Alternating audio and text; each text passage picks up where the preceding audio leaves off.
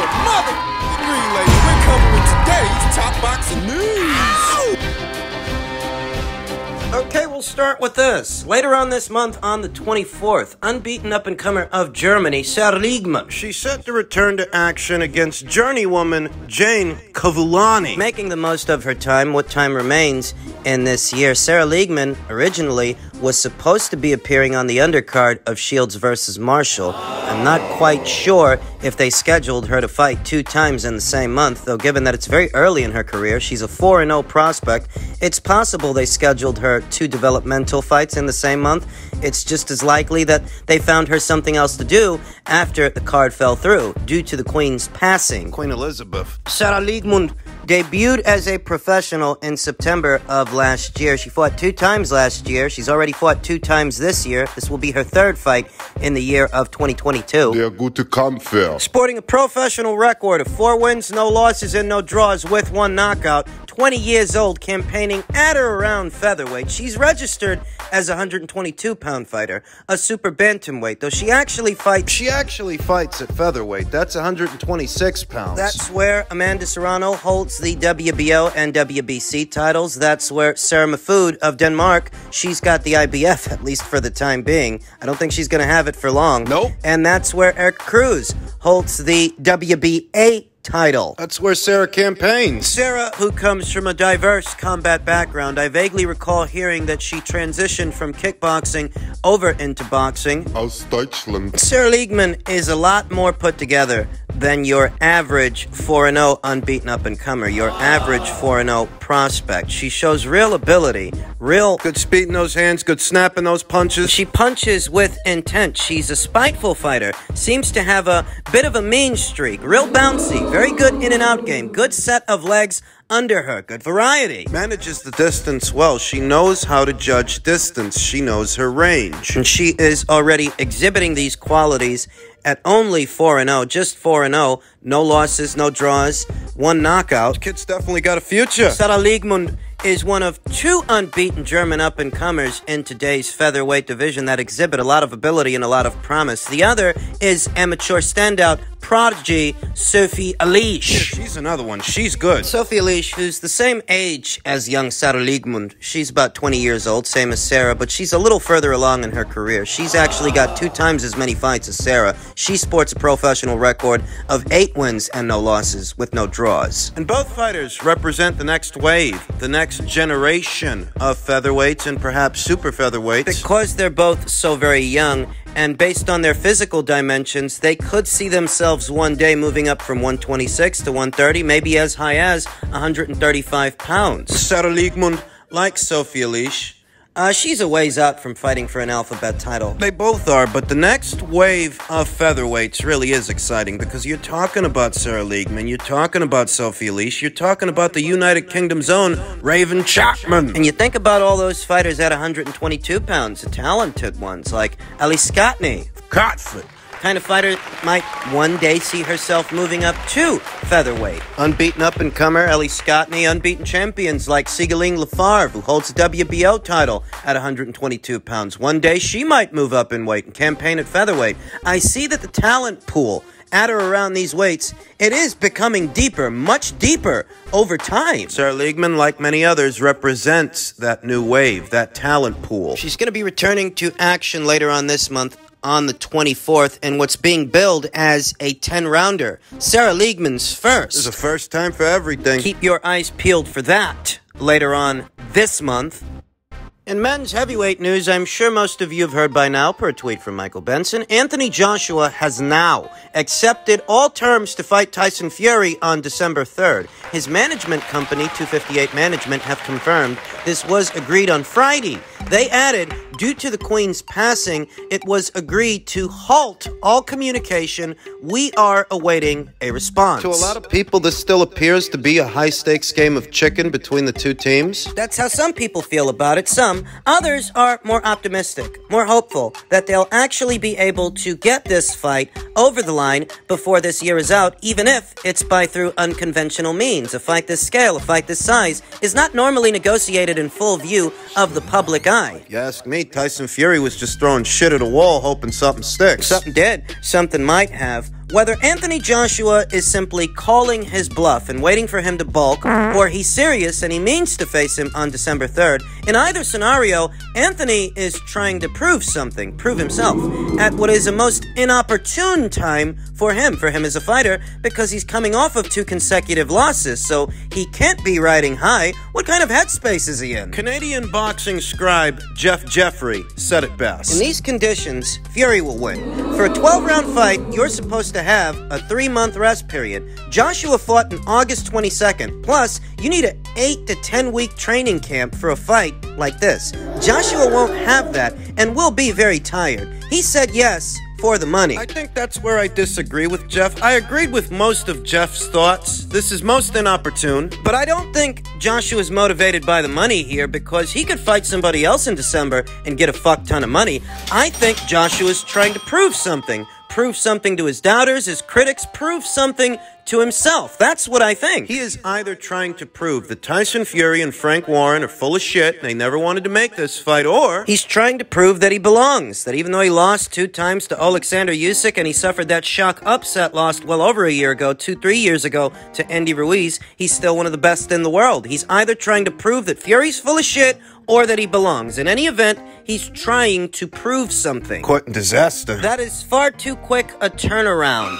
to take on yet another top 3, top 2 heavyweight in the world, really. It boils down to Usyk and Fury as the top 2 guys in this division, in the heavyweight division here today, and you just fought one of them. Now you're about to fight the other after the other beat you 2 times. Like I said, Tyson Fury was throwing shit at a wall, hoping something would stick. Something did. I maintain my original position. If you're Tyson Fury, you're telling yourself, you know what I'm going to do? I'm going to issue out a public call-out. And at best, I get this guy in the ring at a very inopportune time for him. And at worst, I don't get him in the ring and I publicly shame him for it. And use that to promote my next fight, which in all likelihood would be against some low-level guy that nobody wants to see him fight anyway. He's throwing shit at a wall, hoping something would stick. And it looks like something did. Now, Anthony's got no shortage of fans that are going to root him on going into this thing if he does, in fact, end up fighting Tyson Fury on December 3rd in Cardiff, I believe it is. They're going to root him on and they're going to support him, and that's all well and good, but on the face of it, the bookies are going to have him an underdog. I don't care how much you like him, these are not favorable circumstances. Experimental corner situation with Angel Fernandez, who only recently assumed this role of head trainer, head coach, after Anthony Joshua sacked Rob McCracken. And will Robert Garcia be staying on board for this endeavor, for this excursion, taking on Tyson Fury later on this year? Is he going to stay on board? The corner situation seems experimental. The circumstances are less than favorable. The guy's coming off of 2 back-to-back losses, so what kind of headspace is he in? You know what kind of headspace he's in. We saw what kind of headspace he's in immediately after the Usyk fight, the outburst that he had. The meltdown. Is that the reason for all of this? Is that the reason he's accepting Tyson Fury's terms when he really doesn't have to? What the hell does he think he has working for him going into this Tyson Fury fight? What does his team think? What are they thinking underneath it all? You know, Eddie Hearn says it all the time.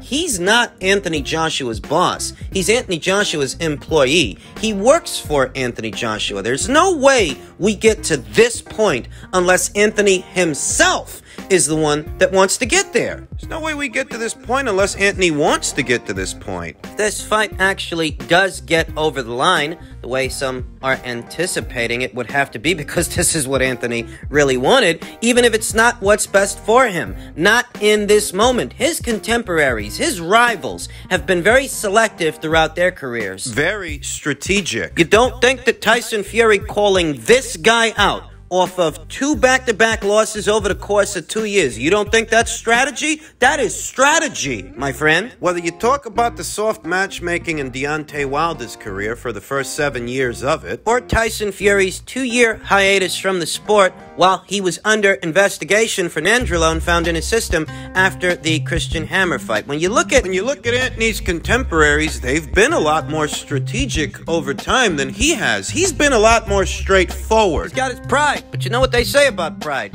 Pride comes just before the fall. Is it pride that leaves Anthony Joshua feeling so inclined to enter into this fight here and now at what is the most inopportune time for him to do so? Is that what we're looking at? Is it pride? Or is he simply calling Tyson Fury's bluff because he's expecting him to bulk? I'm telling you, I still feel like Tyson Fury was throwing shit at a wall, hoping something would stick. And something did. Perhaps initially, when he issued out that call-out, he wasn't actually expecting that Anthony would take him up on his offer, but when he saw he was willing, when he saw that he would, he decided to capitalize, because now is the best time to fight Anthony Joshua, when he's coming off of 2 back-to-back losses, and he may not be confident, may not be in the right headspace for a fight like this. For me, it's still a little bit hard to believe that this fight happens under these circumstances. But boxing at times does have a way of surprising you. I would be surprised if this fight actually takes place before this year is out on the proposed date, December 3rd, because of how unfavorable it is for Anthony Joshua. But that seems to be the direction that he's going in. And if it happens, no one can accuse Anthony Joshua of shying away from a challenge. But hasn't that always been the case? All the offers he made to Deontay Wilder, the offer he made to Tyson Fury when Tyson Fury was on the bounce, on the rebound, attempting to reintegrate himself into the sport. I mean, that was always the case. Nobody can accuse this guy of shying away from a challenge. They can't. That's why he's great for the division. He's been great for the division. He's been great for the sport. But allow me to impart an inconvenient truth. The deck is very much stacked against him going into this fight if he does go into it on December 3rd. Oh, you might want him to win. You might, but want doesn't always get. I don't have any illusions about that fight, the same way I don't have any illusions about this one. This weekend's mega match, the trilogy between Canelo Alvarez and Gennady Golovkin. Eddie Hearn says, Triple G will go to war in the 3rd fight. No way it goes 12 rounds. Everything I'm seeing from Gennady Golovkin looks like a man possessed. Hearn told co-hosts Barack Bess and Akin Reyes during his weekly spot on their show. Right up at 168 pounds? I'm telling you now, the benefits to Gennady Golovkin being up at 168 as opposed to shredding himself down for the 15th year of his career at 160, he looks like an absolute beast. He's coming with everything to beat Canelo next week, and Canelo better be ready. I know how hard Canelo's trained for this fight because he's coming off a defeat, and he wants to win this fight bad, and he wants to knock out Triple G. Hearn anticipates another highly competitive bout between Canelo and Golovkin. He also thinks their 3rd fight will be more entertaining than each of their first 2 meetings. Next week in Las Vegas, you better get ready to see an all-out war between these two, Hearn said. The build-up's going to be epic. They're going to go at it all week, but I'm telling you now, when that bell rings at the T-Mobile Arena in Las Vegas, these two will not take a step back. They will go to absolute war in this trilogy, and this fight will not go 12 rounds. No way. No way this time. And you're going to see the best of the 3 fights. Forget about Bivol, forget about Gilberto Ramirez. All eyes on Las Vegas next week. So Eddie Hearn thinks that Golovkin not having a cut down to 160 for this fight is going to benefit him. I've heard that sentiment expressed in many circles. I've expressed it myself here in this channel as a possibility. That Golovkin not having to cut that 8 pounds, that extra 8 to make middleweight, he might feel rejuvenated, a little bit stronger, not leave as much in the gym. But there's another side to that argument. There's another side to the coin. And now retired 2-division champion Tim Bradley talked about that when he gave his insights on this same fight. I think it's a terrible move going to 168. 160, he was strong. 160, he was bigger, stronger than everybody. 168, I don't think he's going to be that strong, to be honest with you. He's going to be a little bit slower. You know, I think gas tank going to be a little bit more drained. You know, people say the added weight is great. Sometimes the added weight ain't great. Sometimes that added weight isn't great, you know. It slows you down a bit. Your timing is a little bit off. You know, it takes some time to get acclimated at that new weight class. That's 8 pounds, dog. You're going up 8 pounds. That's tough, man. And then you got Canelo coming off a loss too. Stop, man. He gonna mess around and might even stop Triple G. I want you to think about what Tim Bradley says here, that sometimes the added weight isn't beneficial. Was the added weight for Canelo up there at light heavyweight in his very last fight? Was that beneficial for Canelo? Did he look faster, sharper, stronger? Is that what he looked like? Did the added weight at light heavyweight, not having to cut down to super middleweight, did he look better than usual? Did you hear what Tim Bradley said about acclimating to a weight and how it's important that carrying the extra weight, it might make a guy a little slower. His timing might be just a little off. For a 40-year-old fighter who's nowhere near the same fighter that he used to be 4 years ago when he last faced Canelo Alvarez. These are problem areas. Reaction time. How fast can you get those hands high? Fast enough to block punches? Head punches, body punches. How fast can you tuck those elbows? Can you tuck them faster than Canelo Alvarez? Can you tuck them faster than the time it takes Canelo to connect with body shots? Split the guard with uppercuts? The idea that Gennady might share a similar fate to Caleb Plant, who was put down by Canelo Alvarez, it doesn't sit well with a lot of people. They can't quite see it. They still think he's got a cast iron chin. But it's entirely possible that Canelo Alvarez takes him out this time because Gennady's 40 years old and he will be carrying more weight into this fight than any other fight he's had before it, including those two Canelo Alvarez fights. So when you think about the gradual decay of time and what that does to a fighter's reflexes, his reaction time, coupled with the added weight that Gennady is going to be carrying. Doesn't normally carry that much weight into a fight. Look at what carrying additional weight into a fight did to Canelo in the Dimitri Bivol fight, and realize that this weight, where this fight is taking place, this trilogy between Canelo and Gennady, it's arguably Canelo Alvarez's best weight. You know, Dimitri Bivol had a very pesky style, and him being a natural light heavyweight, Canelo couldn't put a dent in that guy. He couldn't, but it also didn't help that Canelo Alvarez looked a bit flat, looked a bit spent and gassed. Could the added weight he was carrying, weight that he doesn't normally carry, could that have been it? It's possible. Both Canelo and Gennady, they're still action fighters, that's what they are. And when you put two action guys in the ring, you're going to get an action-packed fight. So I don't doubt that this fight will yield a fan-friendly aesthetic. It might even be more fan-friendly than the first two fights. That's actually possible. The first fight was more of a boxing match than a war. The second fight was actually more of a war. The second fight was, and the third fight might be as well. But in the third fight, it is entirely possible that due to the gradual decay of time, coupled with some other outlying factors, Gennady might bite the bullet. He might get stopped.